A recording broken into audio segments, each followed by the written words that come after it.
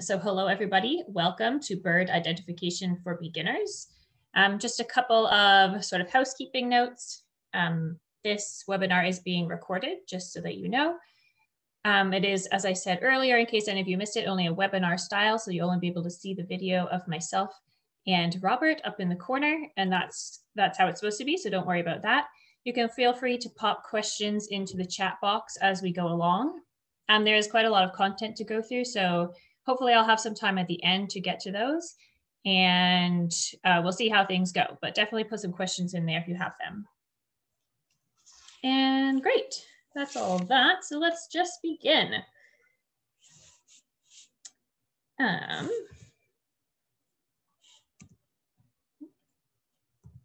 we go. So I'll just give you a bit of an introduction to myself.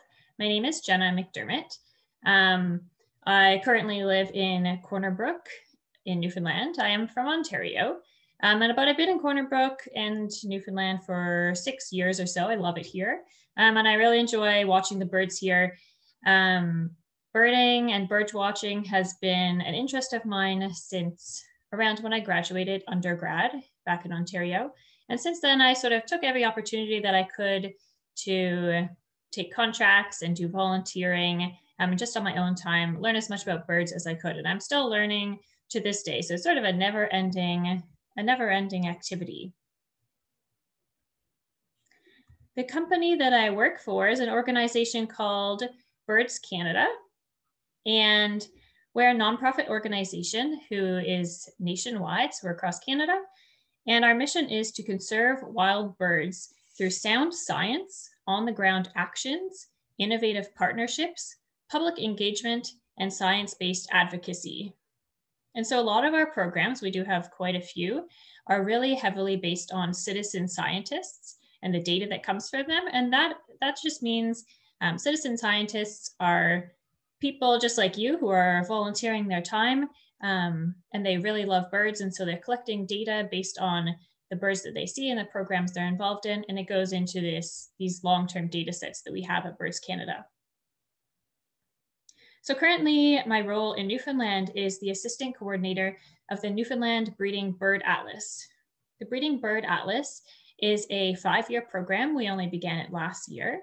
And the intention of this program is to map the distribution and the abundance of all of the birds that breed in Newfoundland on the island.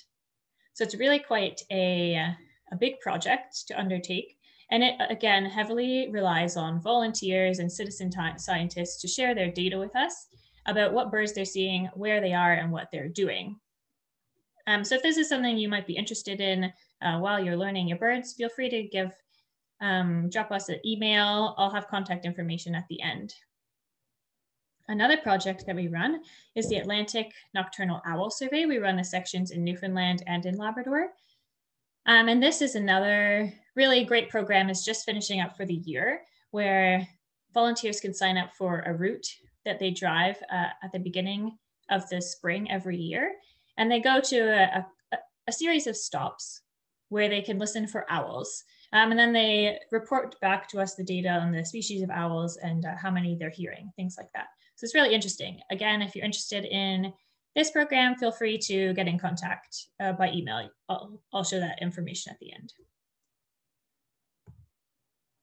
And just before we get into the main event today, I would just quickly like to thank our partners and funders who you can see here. Without their support and funding, we wouldn't be able to put on webinars like this. So thank you very much to all of them. As well as I'd like to shout out to Leanne Lachamoy, who is another of my coworkers with Birds Canada, for letting me sort of take the shell of this presentation and change a little bit to be a focus on Newfoundland and Labrador. Perfect. So let's get started. What we're going to go through today is we're not going to get into really details of identifying specific bird species because that would be a lot to get through an hour webinar. Same thing, we're not going to get into identifying things by song or call. Again, far too much to get through in an hour. We are going to be going through sort of broad strokes, basic identification markers and clues you can look for that's going to help you start knowing how to identify birds. We're also going to go through the basic tools of what you can use that's going to help you while you're identifying birds, as well as getting into the major bird families you'll find in Newfoundland, and sort of broad clues of how to get a bird down into what family it is. So one of the important things that you're going to need if you're identifying birds is a set of binoculars. You can, of course, watch birds with your eyes alone, but it can be a little bit frustrating sometimes if you're trying to identify a bird, because it's often going to be too far away and you won't be able to get those key identification clues that you will need to make a proper identification. So binoculars are going to be able to really bring this bird up close to you by magnifying it. When you're looking at different binoculars, they're going to have two different numbers associated with them. So for example, this pair here is 8 by 42. The number 8 tells you the magnification of the lens that's up near your eye. So 8 times magnification is a pretty good number to look for. And the 42 is the number that shows you the aperture, which is just telling you how much brightness is coming into the binocular and how bright of an image you're going to get. So you can get binoculars that have higher numbers than this, that have higher magnification. And you might think bigger is better in this case, but that's not necessarily true, because the bigger your binocular is, the harder you're going to have keeping it steady while you're looking at a bird up in a tree or wherever you're looking at it. So the number 8 by 42 is a pretty good number to shoot for. It's going to be strong enough to get the bird up closer, but also light enough that you'll actually be able to manage it. When you're using your binoculars, up at the top by your eyes, they're going to have eye caps. And you can either have them in an upright position, which is going to be useful if you don't have glasses. You'll want to keep those raised up. They either twist or flip up. Or if you wear sunglasses or prescription glasses, you're going to want to have them down as far as they can go. And this just helps keep the proper distancing to your eye and helps focus the bird properly for you. So when you're starting to use binoculars, the way that you're going to try and go about it is look at the thing you're looking at, like the bird, and then raise the binoculars up to your face. You're not going to try and move your whole head around looking for the bird, because you're probably not going to be able to find it like that. So this is really important. Find the bird with your eyes and your ears, and then raise your binoculars up. That's really going to help you to not become frustrated while you're trying to use binoculars. Another good point is to practice at home. It may seem silly, but just go about your house, find something on the wall, a picture, anything that you want, and just practice looking at it with your eyes and then raising your binoculars up. And just keep practicing with things different distances away, different sizes of objects, until you're comfortable that you can get the object in your binoculars nearly every time. That's going to really help you when you're out looking at a bird in a tree, and you won't have to get frustrated by not being able to find it. Another note about binoculars is there are multiple different kinds and brands. Two sort of mid-range price-wise and quality-wise are Nikon and Vortex, and I'll send that in an email afterwards as well, so you don't need to worry about writing it down.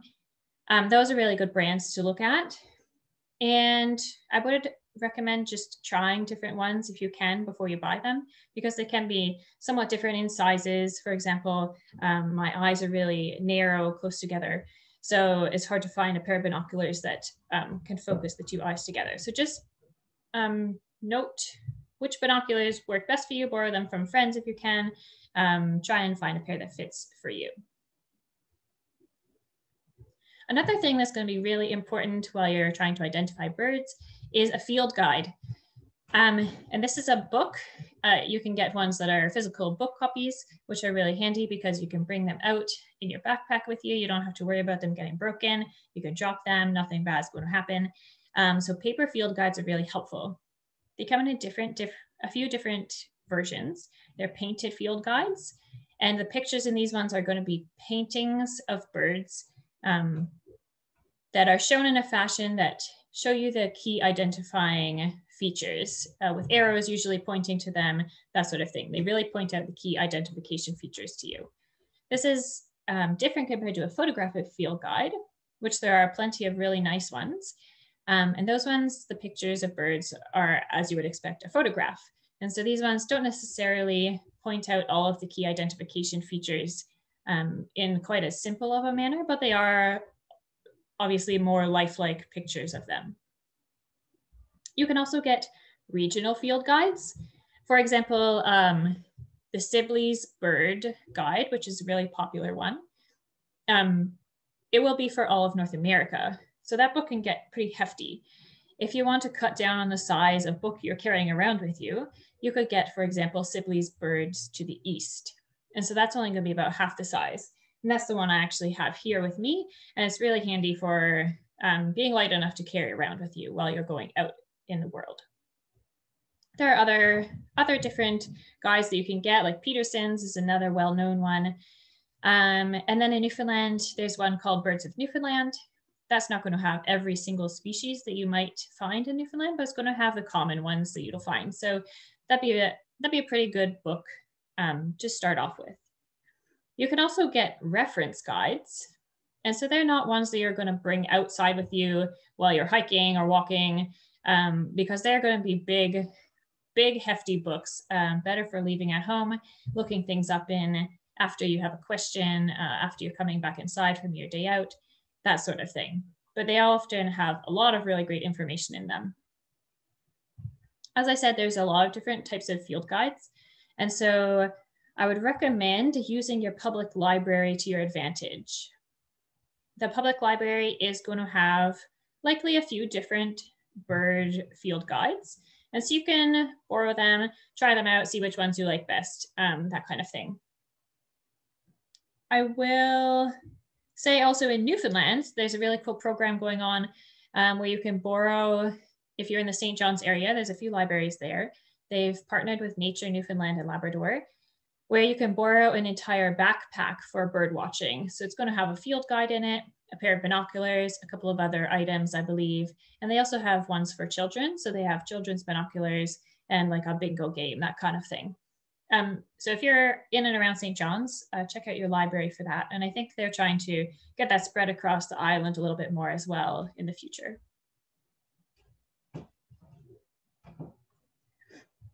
So the Sibley's Bird Guide to Birds is one of the really popular field guides. And this is just an example of how it will be laid out.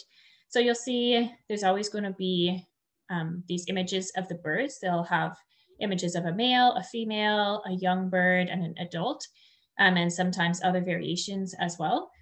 And then they'll have sort of a description of the bird, the size of the bird, that kind of thing, a description of its voice, a range map that shows where you'll be able to find it, and sometimes some other key information about habitat, that kind of stuff. So here's the National Geographic Field Guide to North America. You'll see it's got nearly the same information in it. It's just laid out a little bit differently. So your field guides are going to differ from each other, but they're all going to have these this basic set of information with pictures of what to look at, descriptions, and a range map for every bird. Now, field guides are organized by families of birds. So these are based on taxonomy, which just is how genetically similar different species are to each other. So a family, the page that shows the family at the beginning is going to have this broad paragraph that shows how these birds are similar to each other within the family. And I'll note that different bird books will have the families sometimes in different orders. That's just because new information comes in about how related different birds are to each other. Research is done, and scientists reorder the taxonomy. And so sometimes the ordering of your family will differ a little bit between guides, and that's fine. It might differ depending on when the book was printed or just what version they're using. So do note that that can happen. Don't be concerned if you can't find a certain family in the same place you expected it. It will be in there somewhere, just maybe in a different order. So just when you pick a guide that you like best, you'll get to know the order in your own guide and you won't need to worry. As I mentioned, in a field guide, it's always going to have a range map for each species. And this is going to show you roughly where and when a bird is likely to be seen. And it's a really important piece of information for you. It really helps narrow down your search when you're looking at a different species. So let's say you see a yellow bird. There could be a lot of different birds that look kind of similar, but you may find that only one of them is actually found in your area. This map is going to be split up into multiple seasons. They usually are found in breeding season, migration, non-breeding season, and year-round. So based on the time of year and where you are, you'll be able to find out if the species that you think something might is actually expected. These maps can also change over the years, much like the taxonomy, just because new information does come in or species ranges do change over time. And so take the map a little bit with a grain of salt, especially if you're near the edge of where it says a species could be found. But it is really definitely going to be a good indicator for you.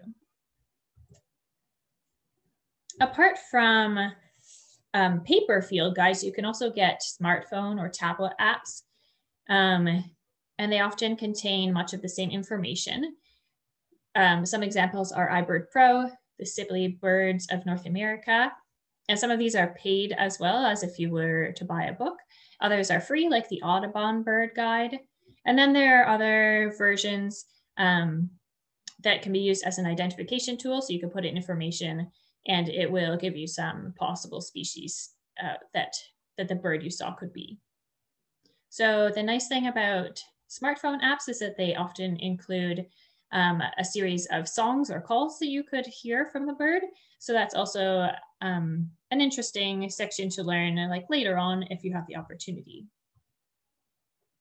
So the Merlin app, which I noted at the bottom there, can be used as a general field guide through the Explore Birds function. This is a free app through the Cornell Lab of Ornithology. And so it's just going to show you all of the birds that are possible in your area. And you'll be able to click on each bird and you'll get a description, some pictures and some sounds and a map for that bird as well, just like you would in a paper field guide. Okay, so we're going to get a little bit into how to identify birds now. So some tips when you're getting started are, the most important one is that mistakes are going to happen. Everybody was a beginner at some point, and it's going to take some time to learn things. And it's also sometimes just difficult to be able to see the features that are really going to help you identify a bird. So sometimes you're going to identify it to the wrong species, or you're not going to be able to identify it down to species. You'll only be able to say that's a duck, and that's all you'll be able to know. And that's fine. I'll urge you to start identifying birds with the common birds that you see around your yard or around town, like a robin. Most people already probably know what a robin is, so you might be able to look at blue jays. Get to know these common birds and really take a look at them to see what features you can see on them, and try and note like what features are what make that bird the bird that you know they are. When you're looking at a bird in a tree or wherever, try and keep your eyes on the bird. It's really tempting, and I do the same thing. I have to stop myself all the time. As you look at the bird, you see, oh, there's a really cool bird there, and you're not sure what it is, and then you go straight into looking at your field guide to try and find out what species it might be. I'll urge you to just watch that bird for a while. Watch it for a couple of minutes, see what features you can see on it, see what it's doing. All of these things are going to be really important clues for you. So collect as many identification clues as you can about what it looks like, what colors it is, what shape it is, all that sort of thing. We'll go into these more details in a minute. As I mentioned, you might only be able to identify a bird up to a family or a group. So you might only be able to tell that it is a gull or that it's a duck, and that's perfectly fine. That's absolutely great. And I will urge you also to learn your field guide. So whichever one you decide you would like to buy or that you're borrowing from the library most often, just keep it on your table, flip through it. You'll glean a lot of information just from looking at the pictures in it. Even if you're not studying it, just take a look at your field guide anytime you can. Perfect. So we'll move on now to the 4 key things that are important to identifying birds and really anything in life. So I'll give you an example. I have here an orange, like a food orange. And so we're going to look at the shape, size, context, and coloration of this orange. So a lot of different things can be round. A lot of different things can be around this size. A lot of different things can be a piece of food. And a lot of different things can be orange colored. However, the combination of these 4 things really can help you know that this is an orange nearly every time. And so we're going to use these same clues when we're looking at birds. We're going to start with shape, because sometimes you're only going to see the silhouette of a bird, or it's going to be too far away, you'll only be able to see the shape of it. So you're going to look at the neck, the tail, the beak, and the wings, and just take a look at the shape of all of it. So for example, in this picture, you can see that these 3 birds, they all have pretty long beaks.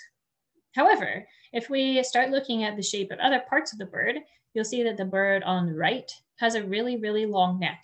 The bird in the middle has sort of a medium-sized neck. And the bird on the left has a tiny little neck, or maybe none at all. It's like its head is just plopped right onto its shoulders. So because you've looked at the shape of the neck in this case, you can tell that these are 3 different species. The Peterson Field Guide has this really nice page where it shows you the silhouettes of many common birds along the roadside, they say. And so this just brings into a highlight the different shapes of things. So if you look at number 27 down at the bottom, which is a pheasant, which we don't really have here, but you can see that it has a super long tail held upright. Compared to, let's look at number 21, which is a robin sitting on the wire, and it has sort of a shorter tail and it's pretty square. So this just highlights the different shapes of beaks and tails and how a bird holds itself, its posture. So these are really important things to look at. Another time when shape can be important is when you're looking at birds in flight, especially your birds of prey. So falcons, accipiters, and bootios, which are your hawks. And they are going to have different shapes of wings and tails. And we're not going to get really into this because it can be quite complex, but just note that looking at the shape of birds while they're flying can also be really helpful. We're going to get a little bit closer look at the shape of birds' bills. And because birds don't have hands or arms, they do all of their food manipulation using their bill. And that makes each one quite distinct and shows you sort of how they use it for their lifestyle. So for example, we could have a long and straight bill. These are found on a lot of different shorebirds, and that's because they're sort of probing into the ground or into the sand, looking for small insects or things like that to grab out of the ground. As opposed to the middle top, we have a wedge-shaped bill. You can also have hooked bills, like you'll find on the birds of prey, and this they really use for like ripping apart their food. You can have short and conical bills on the sparrows a lot because they're using them to crush seeds. So they need to be really strong and sturdy. You can have short and pointed bills, and they're like a little pair of tweezers. They're grabbing teeny little insects off of trees and leaves. Or you can have this very distinct duck bill, which is broad and flattened, and they're using that for straining out insects or plants from the water. So pay attention to the shape of a bill.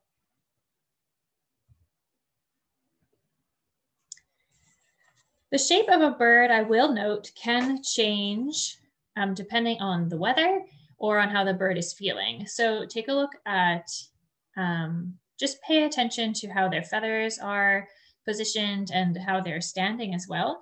Because depending on the weather, for example, this downy woodpecker on the left, it might look really slim and slender, but if it's cold out, it's gonna puff itself up and look quite a bit chubbier. And so try not to let that fool you. The same thing could happen with a robin here. It's like quite upright and slender looking, but here it's cold and it's really like this really poofy tennis ball. So just do be aware that the shape of birds can change. And then you'll have here on the blue jay, for example, the crest on top of its head is really upright and alert. But if this bird is relaxed, maybe its crest is going to be held down. The feathers are going to be held down against the head. So the shape can change a little bit in that way. So these are just things to be aware of. We'll move on now to looking at the size of birds. Now, size should always be used as more of a rough marker. Field guides will have the measurements of a bird's length in them, but knowing that something is 2 centimeters or even 2 inches larger or smaller than another is probably not going to be really helpful when you're looking at them out in the real world. So you can also compare the size of a bird's features within itself to help you understand what it is. So for example, this downy woodpecker on the top is said to have a small bill, and a hairy woodpecker is said to have a large bill. And these are sort of the key identification features between the two birds, because as you can see, they look really, really similar. But then you think, what is a small bill and what is a large bill? If I see a bird just by itself, how am I supposed to tell what that is? And so this is when it's useful, especially with these two species, to compare the bill to the size of its own head. So for example, the downy woodpecker has a small bill, which means that it's less than half the length of its head if you turn the bill back on itself. So that's going to reach just about the back of the eye. As opposed to the hairy woodpecker, the bill is large bill, and it's greater than half the length of the head. So it's, as you can see down at the very bottom there, if you turn the bill back on its own head, it's gone way past the eye and is farther past than half the size of the head. So this is called relative proportions, and this is another really good thing to look at when you're looking at the size of things, how it is in relation to itself. You should also compare birds or the size of birds to other birds that you are more familiar with. So you can probably picture in your mind how large a sparrow is, how large a robin could be, or a crow or a goose, that sort of thing. So rather than saying that a bird is 17 centimeters tall, you might say, I know that this bird is larger than a crow, but smaller than a goose. And that's going to be really helpful for you. In the same way, you can compare birds to objects whose size that you know. So if you have feeders in the winter, you can compare a bird to the size of the feeder or other objects in your yard. So size we're always using as a bit of a rough marker. We'll move now on to the context of a bird, or this just means where you're seeing it, the time of year, what it's doing, the habitat that you're in. So is the bird on a tree? Is it on the ground? Is it floating in the water or going under the water? All of these things can be clues to you about what the family is or the species is. So you will get to know, as you become more familiar with certain species or with other birds, what habitats they're expected to be in. So for example, the pictures that you see here, the one on the top and the bottom, you would be equally expecting an American robin in probably both of these spots. American robins are really generalists. They can be found basically anywhere. However, if we're talking about a white-throated sparrow, they're far more likely to be found in the top habitat compared to the bottom. And so as you get more familiar with birds, you'll be able to know, depending on where you are, what you could expect to find there. You can also look at the flight pattern as a context clue.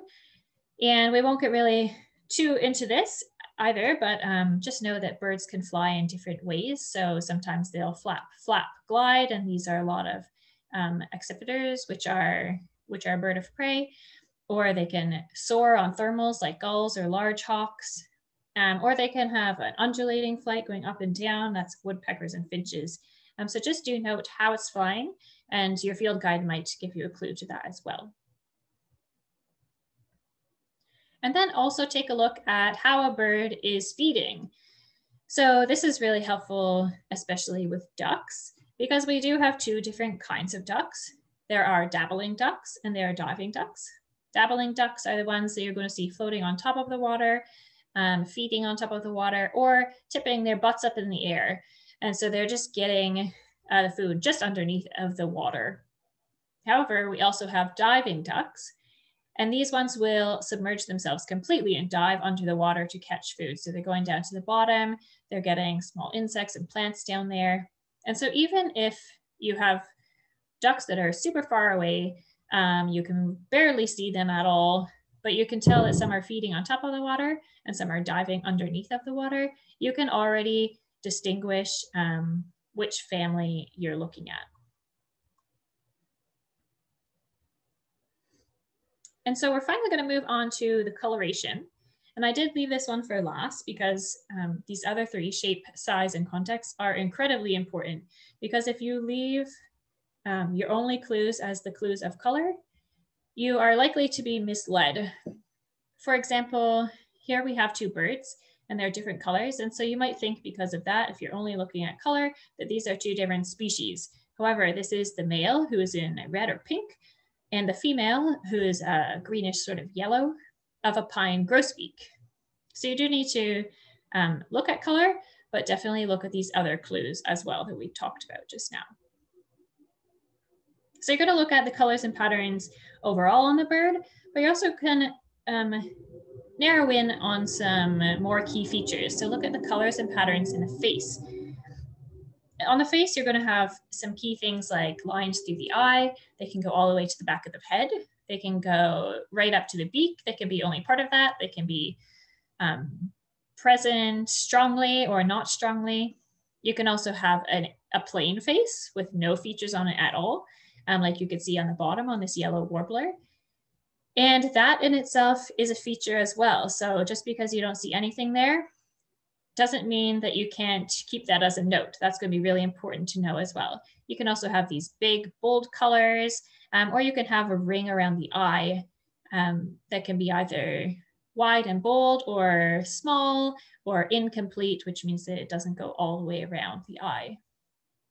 So looking at the patterns on the face is going to be important. You can also take a look at the colors and patterns on the breast and belly. This is especially helpful when you're looking at different sparrows. So you can look at whether the breast and belly is plain, if it's streaked, if it has a spot on it, if they have breast bands or a bib. So just do keep your eyes on this area of the bird as well. There's a lot of good clues to be found there. And the final area that's going to be really important are the wings. So again, you can have different colors and patterns on the wings, like on the top left, this bay-breasted warbler, you have these wing bars, these white bars on the wing. Some birds will have bars, some birds will not have bars. So take a look at that. You can also, like the crow on the bottom, find birds that have no markings on the wings. Again, like the face, this is really important to note as well. Just because there's nothing there doesn't mean it's not important. And this is really going to be a useful identification clue. On ducks, again, they're often going to have these really bold, bright colors on their inner wing. And this is called the speculum. And so take a look with your ducks, especially your dabbling ducks, when they're flying away. You'll be able to see these bold, bright colors there, and that's going to be quite diagnostic for a lot of species. When you're looking at the colors of birds, I will note that there are differences sometimes between male and female birds. This is called sexual dimorphism. So for example, you have these mallards on the left and the males on the top and the females on the bottom, and they look totally different in the color. Same thing with a house sparrow, which is on the right here. The male is on the top and the female is on the bottom. And the female is just this dull brown, but the male is quite boldly colored. So just be aware that males and females can look different. But not for every species, so do be aware. And in the same way, birds can also, different species can have different colors during the season. So this American goldfinch on the left is very bright and bold yellow in the summer, but in the wintertime, they will have a different set of feathers and it's quite a bit duller. Same thing with the ducks again, they'll go through this eclipse plumage, which is just when the males will look pretty much like a female duck for a certain section of the summer. So do be aware of how different birds can look throughout the year. So there you go. That is the 4 key ID features that you're going to look at that's going to help you make an identification of a bird, and use as many clues of these as you possibly can, and that's really going to help you. I'll just give you a quick example of the Merlin app again, where you can use it as an ID tool instead of just as a field guide. So if you go to start bird ID, let's say we saw this little bird here, this yellow bird, you'll be able to put in where you were, when you saw the bird. So these are all context clues. It's going to ask you the size of the bird in relation to these main groupings that people are typically familiar with. It's going to ask you the main colors. You can pick up to 3, but you don't have to pick 3. You just pick the main colors you see. So in this case, this bird is mainly black and yellow. So you just pick black and yellow in this case. And then it wants to know where the bird was. So we say this time it's in a tree or a bush. This is another context clue. Then it creates a list of possible birds. So for example, this time it got it right, and the first bird is an American goldfinch, just like what we hypothetically saw. So it is going to also give you this list of similar looking birds. And this is really helpful, especially when you're learning, because you can take a look at all those other birds. And because they look similar, you'll be able to try and pick out the differences. So if you're trying the Merlin app, just take a look at all the different birds that it's coming up with and see if they're found where you are, which they should be, how they look different, what the differences might be. And it'll just help you learn the different clues you can look for.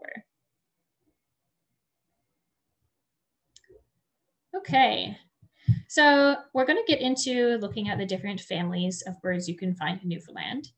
Again, I'm just going to say we're not going to get really into species, identifying species, but we are going to focus, there's going to be pictures, there are going to be birds that you can find in Newfoundland in the summer. And we're going to go through some main characteristics that you can use to identify a bird to a family.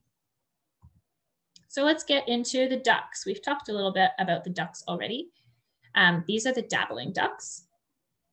So we are going to focus on the male ducks because they are much easier to identify. If you want to get into female ducks, it's probably going to be quite a bit harder. So I'd recommend when you're learning your ducks to start with the males. Their plumages are much simpler to look at. Dabbling ducks are comfortable on both land and in water, so their legs are pretty well centered along their body, and they can walk on land and they can take off from land as well. When they're feeding, they're going to be feeding up at the top of the water or with their butts tucked up in the air, so you've probably seen that before. All right, so then we also have the diving ducks. The diving ducks have their legs set a little bit farther back on their body, which makes it a little bit harder for them to get around on land. They're a little bit more awkward, which means that their nests are often going to be pretty close to the edge of the water. You are going to see these ducks diving under the water, as I said, when they're feeding, and that's a really good clue. Their wings are also quite small for the size of their body, so they're going to need a little bit of time to take off from the water, a little bit of a runway. And again, I would recommend trying to learn the males of these birds instead of the females first. If you are interested in identifying female ducks, you should learn the shape of them from the males. So the shape of the duck, even though the color is different, is going to be the same. You can look at the patterns on the head, and you can look at the color on the wing patch, which is that scapular coloration. And those are also going to be the same as for the males. You will also find often males and females paired together, which can be helpful when you're starting to learn female ducks. But I recommend if you're just starting to learn identification, don't worry too much about those female ducks. You'll have plenty of time to learn more about them as you go. Let's move on to grouse and their allies. And these are sort of your chicken-like birds. They're walking around on the ground. They're pecking at the ground. They really are reminiscent of chicken. We do have spruce grouse and ruffed grouse in Newfoundland, which have been introduced here. But willow ptarmigan and rock ptarmigan are native to the island. So these four are quite awkward in the air, but very good on the ground. We'll talk about loons. In Newfoundland, your most common loon is called the common loon, which is quite convenient. These ones you're going to see on ponds and lakes throughout the island. There are some other loon species, but they're going to be more rare and farther out in oceans or bays, that kind of thing. So the common loon is probably what you should focus in on. And loons are superficially duck-like. However, their legs are even farther back on the back of their body. And so they are incredibly awkward on land. You will never really see a loon walking around on land. They are very proficient divers. And they do have this very sharp pointed bill, which is different from those other ducks that we were looking at before, or just the ducks. This is not a duck. And if you're lucky, you'll see a loon. They carry their young on their back in the summer. So that's really interesting to note. In Newfoundland, we are also incredibly lucky to have a whole bunch of seabirds, which are not common necessarily elsewhere in North America.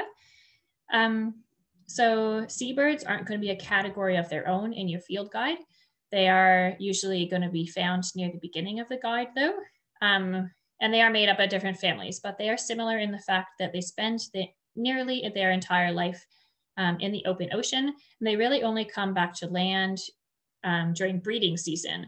And so then they congregate in these big colonies. You can get from, I guess, dozens, but up to several thousands of birds in one spot, which is really incredible to see. I'm sure some of these are awfully familiar to people, like the puffin and the common murre down at the bottom in Newfoundland is also known as a tur, and they've been really important as a food source and also sort of cultural identity in Newfoundland. Black guillemot also has a funny local name, which is a sea pigeon, which is just a funny note. Okay, we'll move into the diurnal raptors. These are the birds of prey that are hunting during the daytime.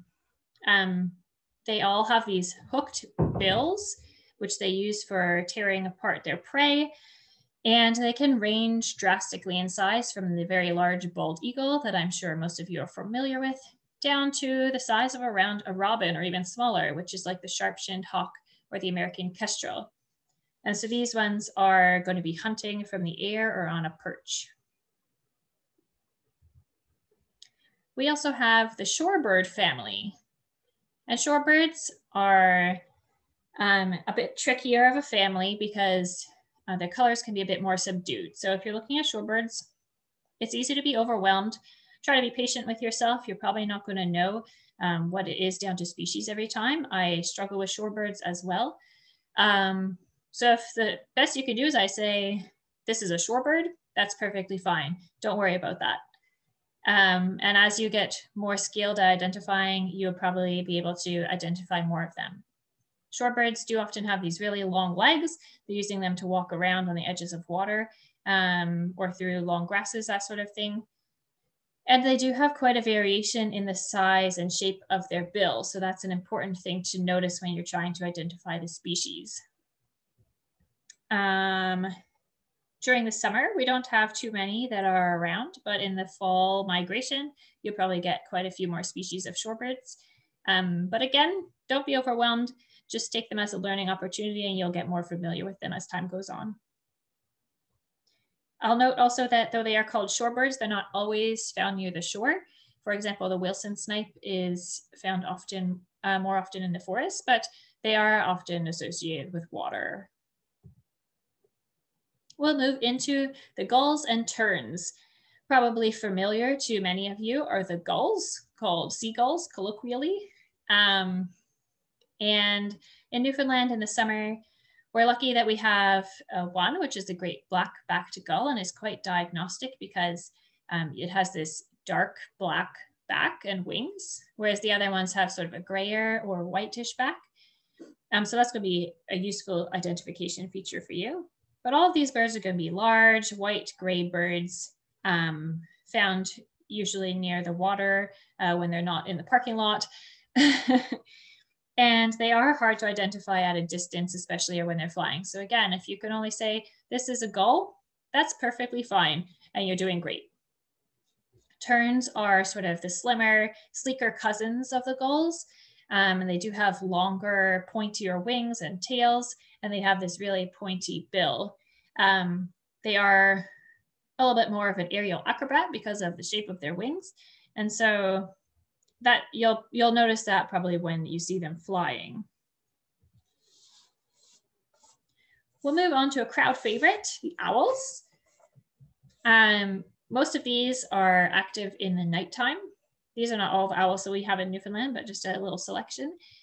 But there are some that are active in the daytime. The northern hawk owl and the short-eared owl can be active in the day. And these are all hunting small mammals and things like that. They do all have big facial discs, and that funnels sound into their ears, which are offset from each other on their head. And that helps them detect where their prey is with great precision. So it's really a useful feature for looking at owls.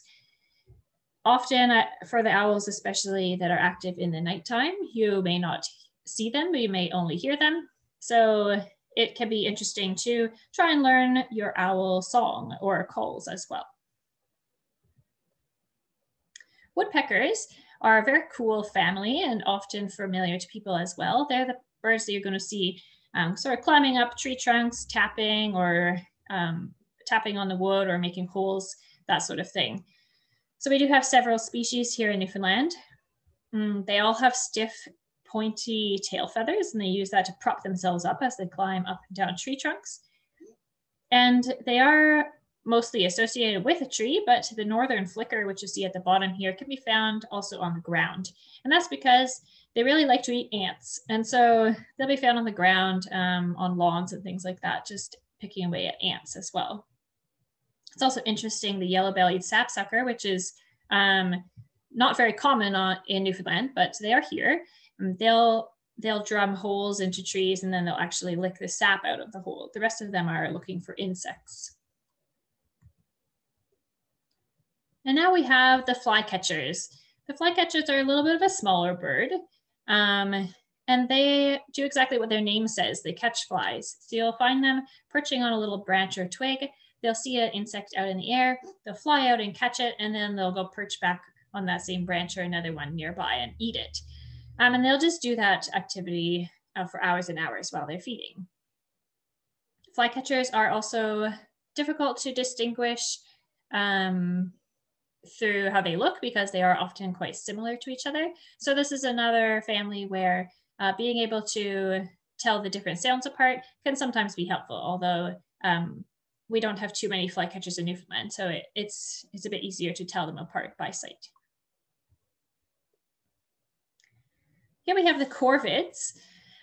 These include the crows, the jays, and the ravens.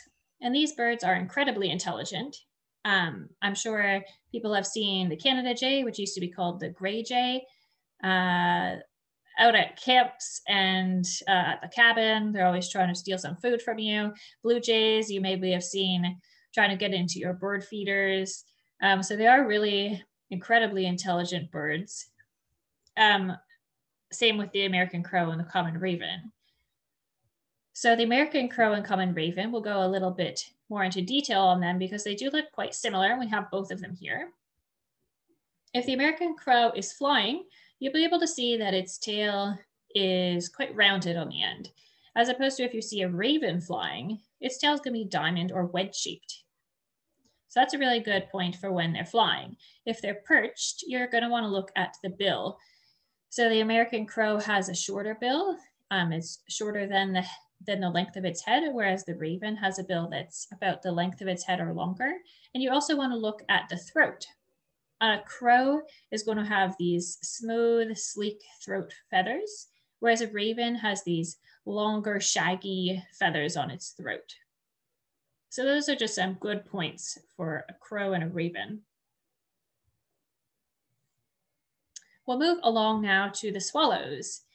Swallows are very acrobatic birds when they're flying. They have these long, pointy wings that really help them. They can turn quickly, dive. They're always catching flies and insects in the air. So they are also aerial insectivores.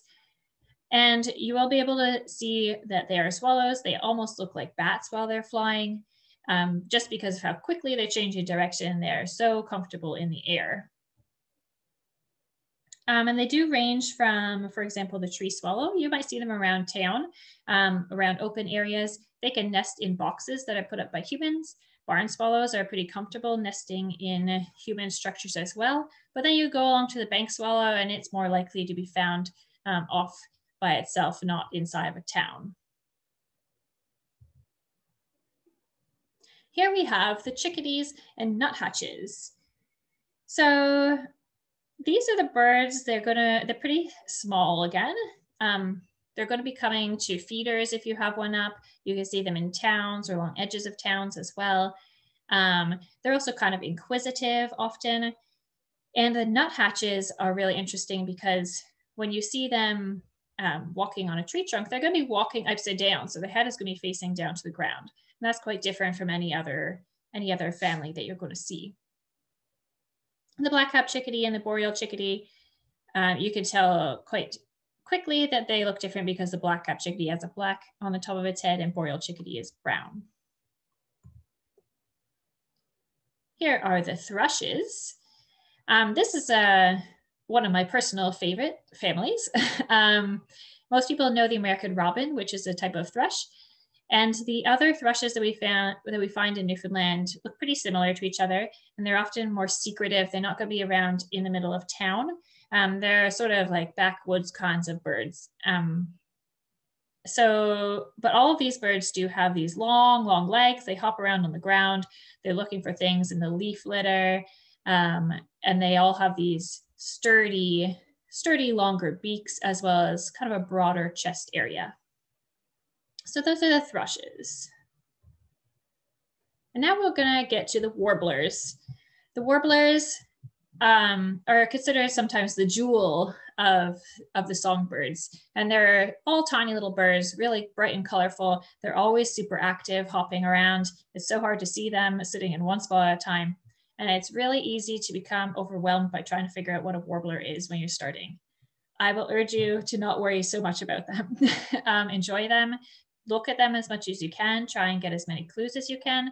But if all you can tell is that's a warbler, that's perfectly fine. You're doing great. We do have 3 that you can try and focus on that are maybe more common, closer to town. And I know the yellow-rumped warbler is already back from migration already. So you could take a look at these 3, the yellow warbler, the black and white warbler, and the yellow-rumped warbler, and you could try and move on from there. So start small and work your way up from there, with the warblers especially. I'll note again, for the warblers, the males and the females also look different from each other, so do note that. We'll move into the sparrows and juncos. These ones are sometimes difficult to tell apart, especially because sparrows are often sort of small brown birds, but you're going to want to look at the patterns on the breast and belly, like I mentioned earlier. These birds all are going to have this strong conical shaped bill that they're using for cracking seeds open. Yeah, so pay attention to those couple of clues and take your time with the sparrows as well. Here we have the blackbirds. All the blackbirds are going to have a sort of long conical bill. They're often associated near water. You can see them sometimes around in town as well, some of them. But blackbirds are quite a larger bird, a bit bigger than a robin. And they're all these bold, dark colors. And here we're going to move on to the finches and grosbeaks. These are another family that are happy to come to bird feeders, especially in the winter. Males and females, again, look different from each other, but they're often found in cities and towns, so you might have a bit of a chance to look at them more often. And they are also seed eating, so they have these strong conical shaped bills, sort of triangular bills. So that's a key feature for them. And they're also going to be found often nearer to the tops of trees rather than hopping around on the ground. And I've left this little bird to the last one.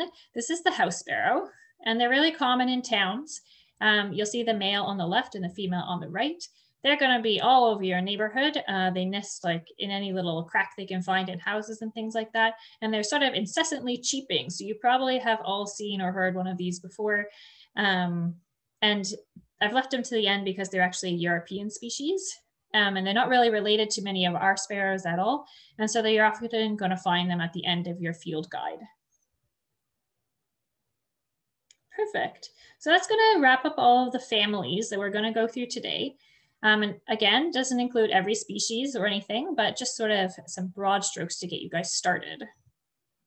If you do want to practice a little bit as you're getting to know things, or even when you become more familiar, there's a few online resources you can use. This one is a eBird quiz. It's free online. Again, for all of these, I'll send a follow-up email with information about them, so don't worry about jotting things down. Basically, you're going to be able to put in information about where you are, when you're interested in, and it's going to give you a picture or a song as sort of a quiz. And it's going to give you these options of birds on the side that you can choose between.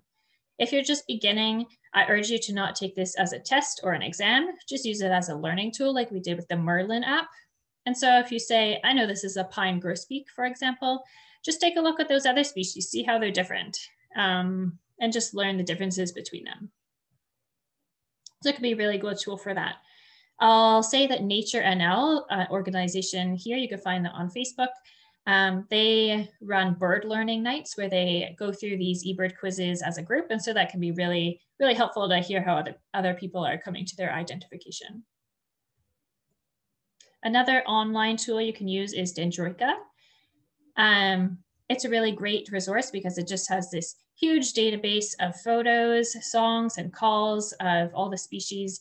If you make a free online login, you can customize the groups and lists. So if you want to look only at ducks one day, you can just make a list of ducks in your area, that sort of thing. So Dendroica is a really good place to go into and learn some more. And one last one that I'll mention is that Birds Canada has a photo identification guide. Same sort of thing, you can put in your location and the date, and it will give you a sheet with all the species that you could expect there with pictures. So this is really cool if you want to have like a house list or a yard list and try and check off which ones you could see, or if you want to have an activity with your family or children, you can always print these off and go see what you can find in your nearby park, that kind of thing. So this is a great learning tool and also could be a fun activity. So really good one to note. And that's going to bring us to the end there. So thank you everybody for sticking around. I hope that you feel a little bit more confident in being able to start identifying birds. If you do have any questions, feel free to email me or Catherine at the email you can find here. You could check out the website of the atlas. If you're interested in knowing more about the breeding bird atlas or about the nocturnal owl survey, you can also reach out at the same email. We can try and give you some information on that. Let me just see here. We also have a few workshops about the atlas coming up in the next couple of weeks, and you can find information on that, how to become involved or what actually the atlas is about. And you can find those events on our Facebook page as well, or our email, or our website. Okay, so thank you everybody. Remember, while you're learning, everybody started out as a beginner. Don't get overwhelmed. Be patient with yourself, and I hope you've enjoyed your time today. I think it's 3 o'clock on the dot, so I see just a couple of things in the chat. You can feel free to head out. I'll just take a look at these and see if there's any questions to answer. But thank you all.